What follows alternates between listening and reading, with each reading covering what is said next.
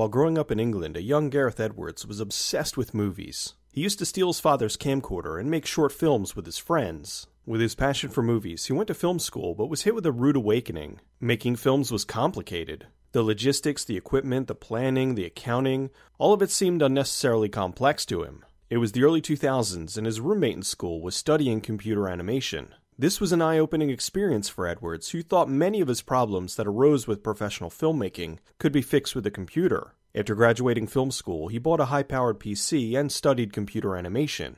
He was trying to get a job in television and was bringing his show reel to job interviews. At the end of the reel, he added these little animations he did himself on his home machine. This intrigued the people giving the interviews, and eventually he got a job in television doing visual effects. After years of doing effects for TV, he became frustrated because he wanted to direct. He started offering his visual effects services for free if he could direct something. Finally, after many offers, one producer accepted. He directed TV shows for about 5 years, all the while saving his money in the hopes of producing his own film. He wanted to make a guerrilla-style film, a form of indie filmmaking shot on a low budget in real locations with no filming permits, and was often all improvised. While thinking of a concept that would work within the confines of this, he had a revelation. He was on vacation and saw some fishermen pulling a net full of fish onto their boat. He had a vision of them pulling in some gigantic tentacled creature, but they were very ho-hum about it. Like the fishermen, dealing with this sort of thing was an everyday occurrence. This gave him the idea to make a monster movie that takes place years after most monster movies end. It would be set 6 years after an alien invasion, the point of when life had returned to normal on Earth. The aliens were still present, but it was no longer a big deal. He had 3 different ideas for the story and presented his concept to Vertigo Films in the UK.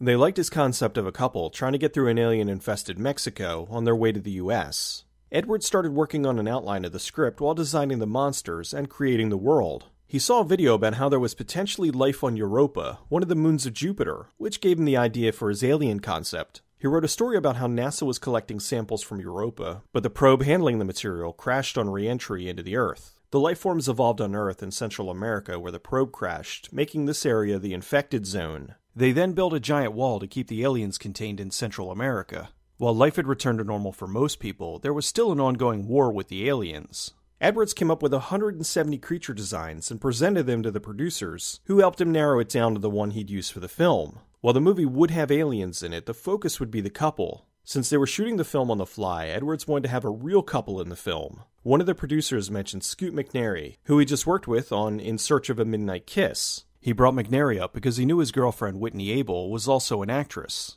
Edwards flew out to meet the couple and spent 5 days with them to get to know them better. After that, he knew they were right for the film. Most films today have dozens of crew members and tons of equipment, so Edwards wanted to reduce that down to the bare essentials. The director, line producer, sound recordist, and unit production manager, along with the 2 actors, Scoot McNairy and Whitney Able. Every other actor in the film would be one of the locals. McNairy was playing Andrew, a photojournalist, and Able was playing Sam, the daughter of his boss. Andrew was filming in Mexico, and his boss sends him to get his daughter and bring her back home safely. While traveling back to the US, they get stuck right in the middle of the infected zone and have to do what they can to survive. The equipment was a digital EX3 prosumer camera with a 35mm lens adapter, batteries, storage, audio gear, lighting, and camera mounts, all of which fit on a single table. The idea was to be able to travel around with the crew and equipment in one van so they can stop and film at a moment's notice. They planned on filming in 5 countries: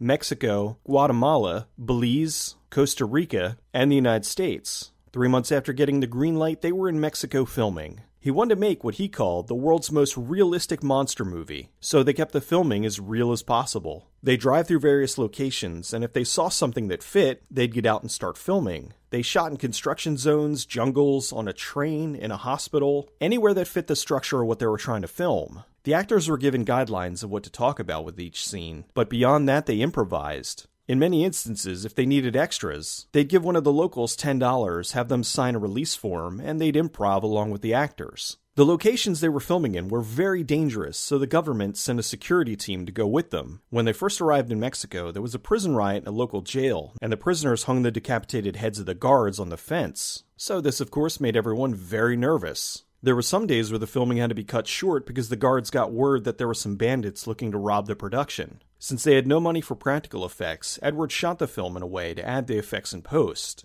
He filmed many scenes where the camera would pan away to nothing, which would become something he'd add in down the road. He also shot numerous signs so he could digitally replace the text. Every day after filming, they returned to their hotels and dumped the footage for the editor to work with. He'd set up an edit suite where he'd work for a few hours, and then break it down when they moved to the next location. They didn't slate anything, which made it easier up front, but way more difficult for the editor. While filming at the top of the Mayan temple, the director almost fell off. This road was wiped out by a flood. A month before filming, Galveston, Texas was destroyed by a hurricane. They went there and filmed within the destruction, taking advantage of a bad thing and turning it into essentially free production value. Finally, they shot the end in a small gas station in Texas. They couldn't afford to shut the place down for filming, so they just worked while customers were coming and going. After 7 weeks and hundreds of hours shot, they stopped filming. When he started working on the film, he called it Monsters as a placeholder, figuring he'd change it to something better down the road. He never did decide on another name, so he just kept it as Monsters.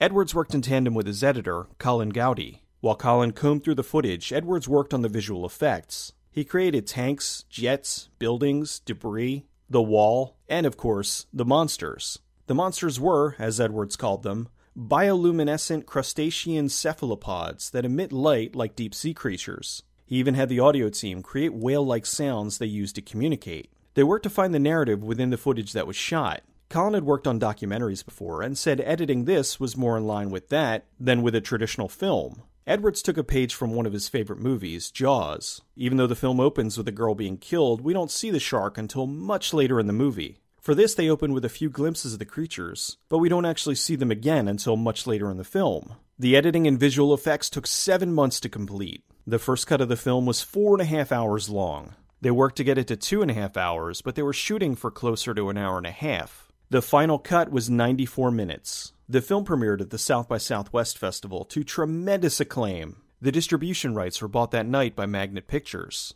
The movie had a small release in the US, but did very well in the UK and Russia, pulling in over $4 million.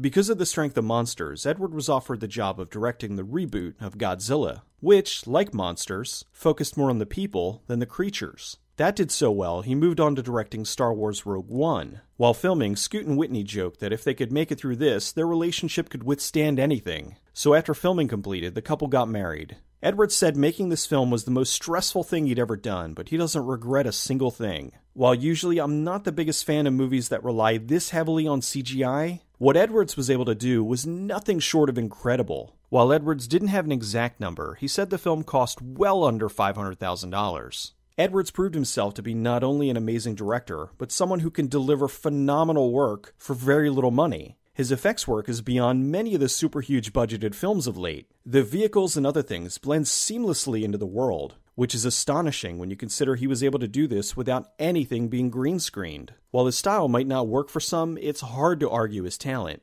There's a reason he's become one of the most sought-after directors today, despite only having 2 films currently released. Monsters is not a film for everyone, but the ones that it is for appreciate it greatly. The movie's a uniquely told love story with a heavier focus on the people than the monsters. Despite the name of the film, it's not a traditional monster movie. While the focus of the story was on the journey of Sam and Andrew, the film also has commentary about immigration and drug wars. Plus, Edwards said the idea was, if you consider something a monster, then it will be. I think a large part of why some folks don't like the film is because they were expecting Cloverfield, and instead they got Before Sunrise with tentacles.